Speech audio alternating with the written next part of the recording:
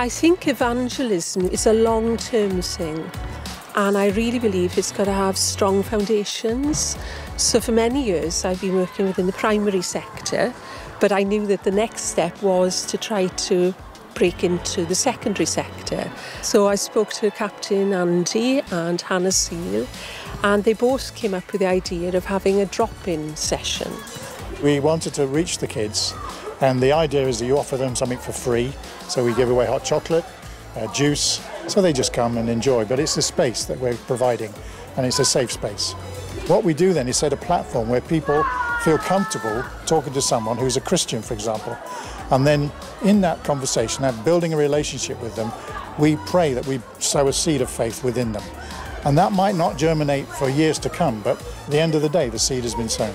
Whether somebody has found that spiritual connection through this process, I'm unsure, but I would have thought that it's made them reflect, it's made them think.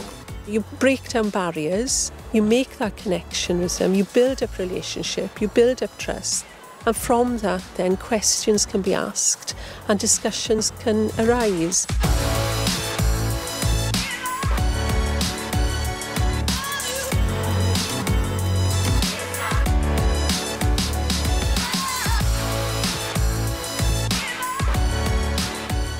It's a wonderful tool to use.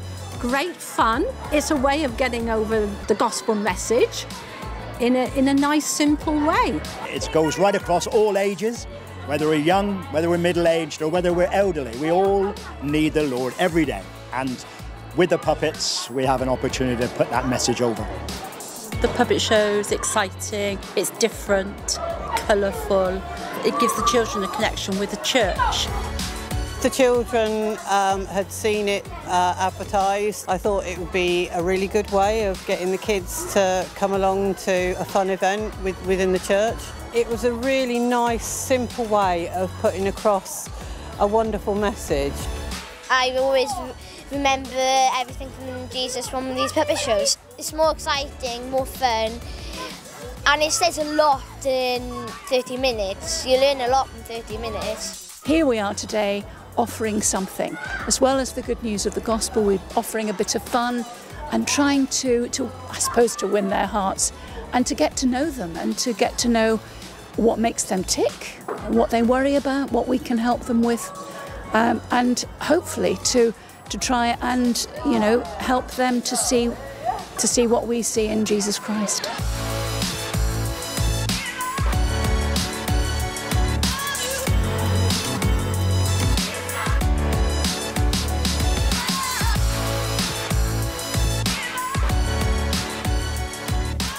Evangelism comes from the Greek word evangelion, which means good news. The job of the church is to be that good news. I think it begins with engaging with the community. So that might be through a tea party like the one you see today, or it might be through our Food with Friends event, which is a free community meal. And people come along.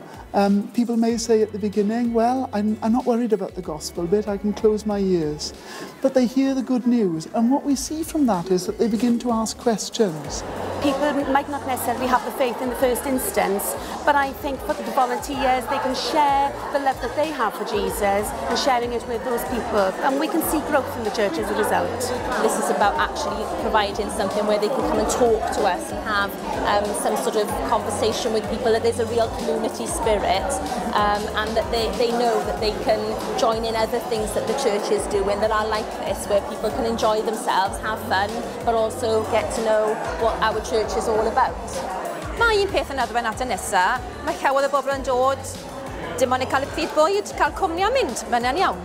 Ond hefyd, bydd rai bobl wedyn yn ymddiddori efallai pethau eraill sy'n mlaen yn yr eglwys. Dim o ddweudroedd ac yn y gwasanaethau sydd, ond cynnig gwirfoddoli ydy rhywbeth yn yr eglwys, a wedyn dod yn agosach at teulu'r eglwys.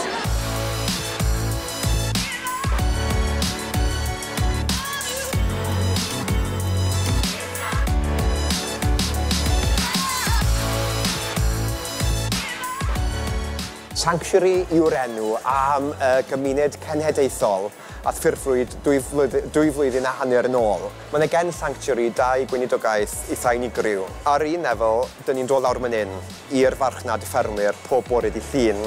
Ac wedyn yn ail, Dyn ni'n gweithio efo teuluoedd, jyst yn gofyn y cwestiwn sut allu ni newid y newyddion da. Wrth dod yma, oedd yn eitha debyg o gennyn nhw lot o problemau. When we first came, it was a little bit awkward to start with because the farmers thought, well, what are you doing here? Are you checking my sheep? And they thought it was something to do with trading standards. But gradually, over the weeks and the months, then, you know, we've become a presence here. I think evangelism is spreading the word and spreading Jesus' message. But I think initially we've got to gain people's trust and we've got to make those relationships and we've got to love those people who we're serving. We've had a lot of problems. We went down badly with TB. John was so supportive and the team. They sort of like, I tried to put you at ease, saying, well, you know, there's something else around the corner and you can do this and you can do that, you can turn your hand to anything. Just gave you the confidence that you needed really to carry on. It's all about relationships, and by deepening our relationship with God, it has given us the extra skills we might need to be able to relate to other people. We're getting to know them, getting to find out about their lives, and by doing that and then building their trust with us, in time we find ourselves in situations where perhaps you can share your faith. They get to see a side of the church, a side of Christianity, which we are normal people, and we are not, as they say, Bible bashers or anything like that. We are just normal people, and I think to some of them it's a shock.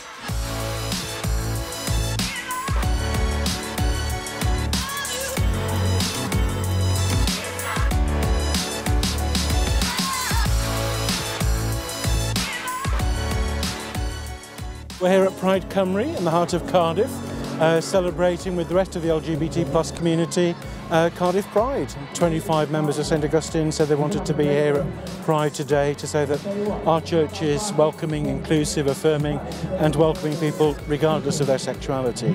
We believe that we should be wherever people are, showing the good news of God's love for everyone. I was really excited to be part of a church that wanted to have a presence here at Pride. Inclusion is everything at St Augustine's.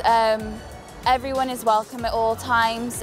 God loves each of us exactly how we are. He created us exactly how we are, and we don't need to change in order to be a part of His world and for Him to be a part of our world either. We have to be, as churches, loud and proud in order for LGBT people to understand that they are welcome in our churches.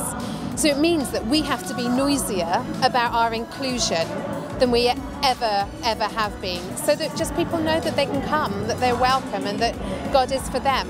To be a part of the LGBT community, Pride Cymru, a much wider community, and see the respect growing between us for what we do from a faith perspective, and what they're doing from a kind of celebrating and being proud of who we are perspective.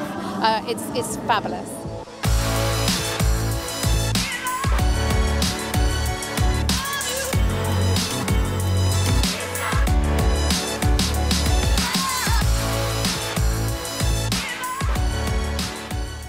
We're having an afternoon tea, which involves a lot of remembering from the old days. People who come can look at pictures, feel slightly familiar, and it gives a chance for them to air their memories as well.